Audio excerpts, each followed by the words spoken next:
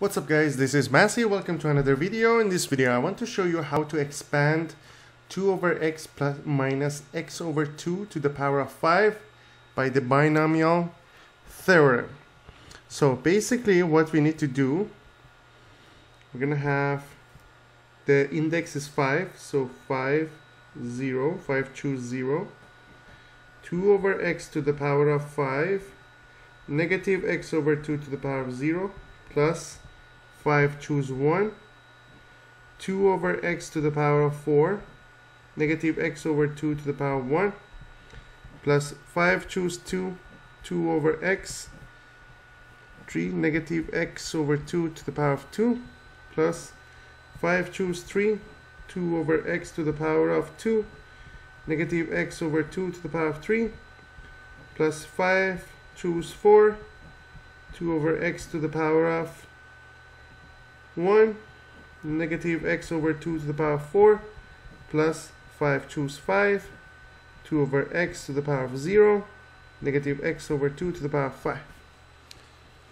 So that's just the beginning. Instead of 5 choose 0, which is something like n choose r, you can say NCR, which you can use this formula in order to find this coefficient. So 5 is the index of binomial expansion, and whenever we have an index n, we're going to have n plus 1 terms. So here the index is 5, so it means that we have 6 terms. 1, 2, 3, 4, 5, 6. Now, if you want, you can evaluate the coefficient, or you can also use Pascal triangle in order to find out this number, which we can use the fifth row. 1, 5, 10, 10, 5, 1. 6 numbers. So this one is 1, 5, 10, 10, 5, 1. So that's going to be 1, 2 over x to the power of 5. Negative x over 2 to the power of 0 is going to be 1 plus 5 choose 1 is 5.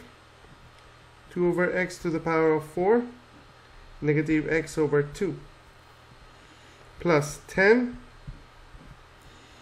2 over x to the power of 3 negative x over 2 to the power of 2.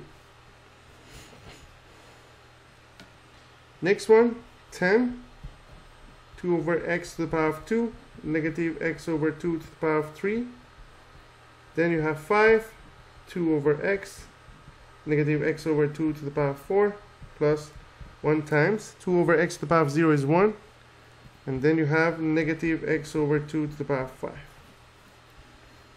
So that's going to be 2 to the power of 5 is 32 divided by x to the power of 5 plus, here you have 2 to the power of 4, which is 16 times 5, 80 divided by 240, and you have negative. So it's going to be negative 40 x over x to the power of 4, which is going to be x to the power of 3.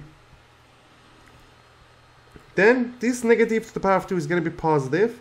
Here you have 2 to the power of 3, 8 times 10, 80 divided by 2 is going to be 40 plus 40 x squared divided by x cubed. Next one again is going to be negative 10 times 4, 40 divided by 8, because 2 cubed is going to be 8, so 40 divided by 8 is going to be 5. Here you have x cubed divided by x squared, so it's going to be just 5x.